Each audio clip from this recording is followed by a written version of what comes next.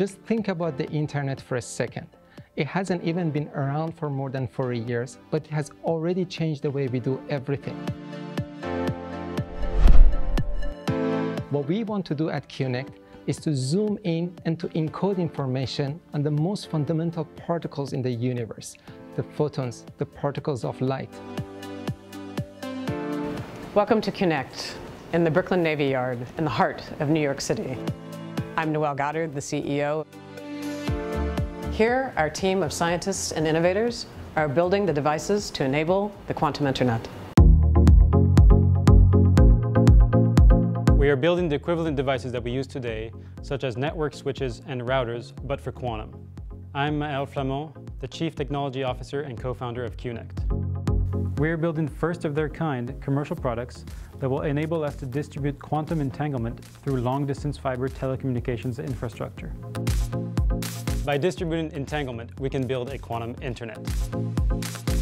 Everything that we build at Qunnect, even the quantum memories and entanglement sources, all work at room temperature. This is a huge game changer.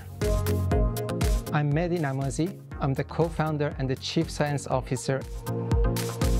Building the infrastructure for an entire new way of communicating globally is not an easy goal.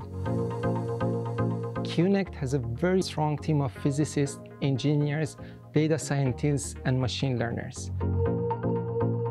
We start from the theoretical understanding of every single product all the way to the numerical simulations, tabletop experiments, prototyping, and eventually manufacturing the product that needs to be deployed outside the lab. Success to us, as we start to advance these technologies, is to take them out of the laboratory and get them into the real world. And the real world, in this case, are fiber beds. This is a gateway to a universe of new possibilities. This is our end goal, to create the infrastructures for innovating boundlessly. The first devices enabling the first communications protocols and the first standards being defined. And at Qunnect, we want to be the standard. We want to enable the quantum internet.